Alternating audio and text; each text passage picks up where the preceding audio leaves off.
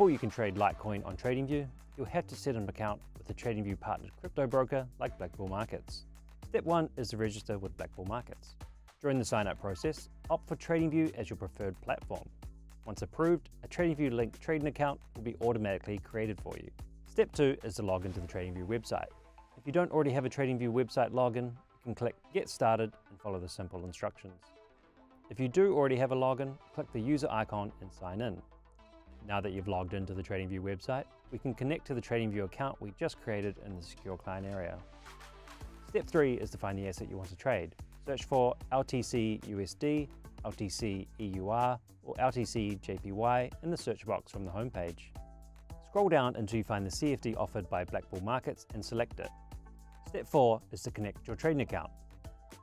Click on the Trading tab and choose Black Bull Markets as your broker, then click Connect. You'll now be taken to the Black Bull Markets Secure Client area.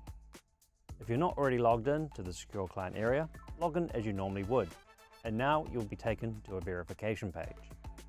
Click Allow, and after a few seconds, you'll be taken back to the TradingView web page and see that our connection has been successfully completed. Step 5 is to open a trade.